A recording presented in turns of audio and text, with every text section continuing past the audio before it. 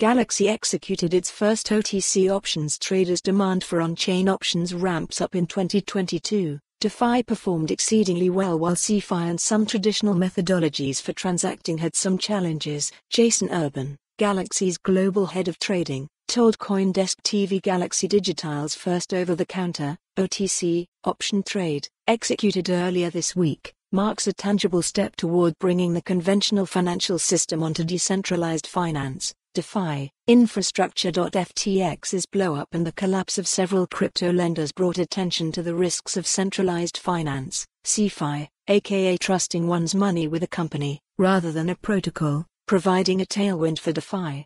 Galaxy said in a statement that recent market events have highlighted the vulnerabilities of traditional bilateral options trading.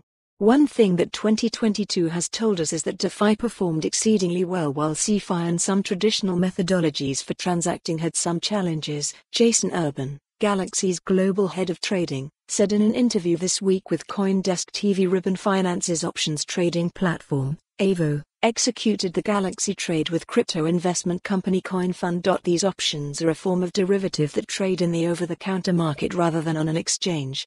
They tend to be a private transaction between the buyer and the seller.